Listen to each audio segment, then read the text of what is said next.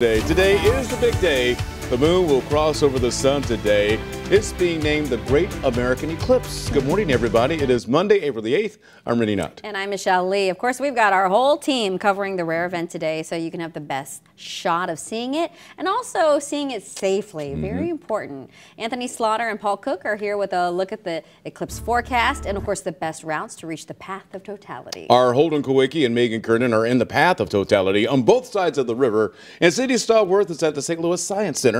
But let's first go over to our Anthony Slaughter with what we can expect today in the skies. Anthony? All right, well, here we are looking at a total solar eclipse happening across southern Missouri and southern Illinois this morning. We'll have partiality in St. Louis, but regardless, we are watching cloud cover this morning, and that could affect your viewing. Let's get a little closer here, and you can see on the satellite radar view, it's these clouds that are starting to build in from southwestern Missouri. Now, keep in mind, we've been talking about this for the last few days. Now we have better details of what kind of clouds. And this morning, it's mostly cirrus clouds that are drifting on in. These are high clouds in the sky, usually made up of ice crystals. You can see through them, but there are some issues with the cumulus clouds. Those you can't see through. And right now, about half of our sky could be covered in cumulus clouds. So we'll be watching that very closely, and hopefully we'll keep our fingers crossed you can see that where you are. 78 degrees, that's where we're headed in St. Louis for today. We'll talk about the rest of the week's forecast coming up. Let's get over to Paul Cook and talk about some traffic this morning. Good morning, Paul. Good morning, Anthony. Exciting day out there, and well, a few same old world construction issues. Now, you don't normally see a delay like this in Festus. 67 at 55, and I think we just probably have a little bit more volume headed there where you do have some lane closures north and south on 55 at 67, where folks will decide to split off and go another direction as far as going south for the eclipse. These are all different directions as well, including 64 in Illinois. That's also something to remember, not just south, but of course southeast. And as you'd be approaching Nashville, you're going to be moving. We will keep a close eye on it. If something big pops up throughout the day, you're going to hear about it, and I will let you know for sure on X at Paul Cook. We'll have another take of traffic coming soon, Rennie. Thank you, Paul.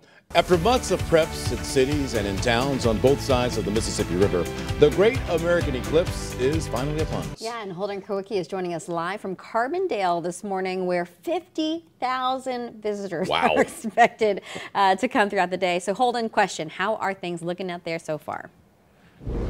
Well, Michelle, Rennie, people are actually already starting to line up outside of SIU Stadium. And, you know, Carbondale actually has the unique distinction of being in the path totality for the past 2 eclipses. And people who are flocking to this area and for a world-class experience. And while they're here, they're also finding some world-class food. In nearby Murfreesboro, Illinois, it's the home of 17th Street Barbecue, the 3-time world grand champions of barbecue, and the first grill masters to ever get a perfect score in Memphis at May. Over the past few days, they've had customers from all around the country and as far away as Brazil, China, and Thailand. Some are even seeing totality for the 2nd time in under a decade. All the colors kind of go away, the colors are very muted and everything gets quiet and colder, so it's a really cool experience. It's absolutely amazing though. You feel it, you feel part of the universe, you do. You just feel in tune with everything. If I could have barbecue and eat at the same time as totality, that would be the icing on the cake there.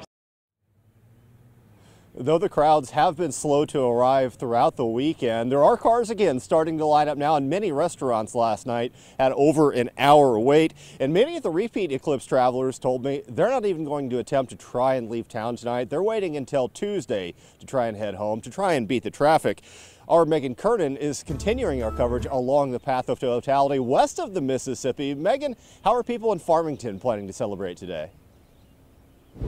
Hey, good morning, Holden. Well, people from across the U.S. and around the world are converging here in Farmington for the total eclipse later this afternoon. The town is going to be dark for about 2.5 minutes. How incredible does that sound? And as you can imagine, these eclipse glasses and t-shirts have been selling like crazy. Now, it's a little early to be wearing these glasses, but thousands will be wearing the merch and gathering here at Angler Park for the eclipse watch party. Now, the fun starts at 11 a.m. with food trucks, Kona Ice, live music, and vendors. Schools have been canceled in Farmington so families can enjoy the rare event. Now, we talked to Dina Ward at the Chamber of Commerce, who says all of the hotels in the area have been booked for weeks now. Plus, a ton of Airbnbs have been filling up with folks from as far as Germany and Peru. I know that there's people coming in from different states. There's a lady came in yesterday. She bought 10 t-shirts because she has company coming from Pennsylvania. And then we had someone else coming in from Michigan. We have people coming in from Peru. We have people coming in from Germany. So yeah, there's people coming in from all over the world to watch the eclipse here in Farmington.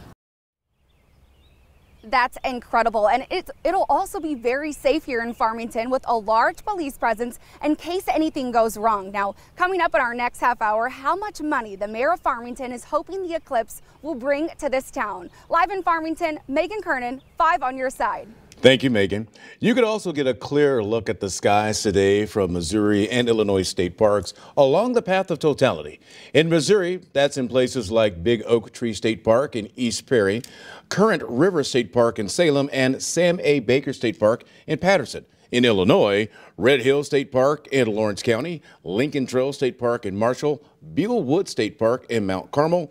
We have a complete list of parks in the bi-state that are in the path of totality right now on KSTK.com.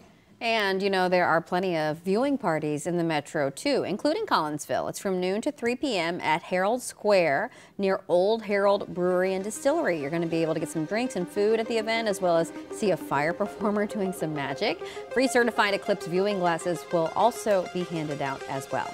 The City Museum has an eclipse watch party happening on the building's rooftop. It's included with admission. The glasses also are going to be given prior to the event as well, if you forget those.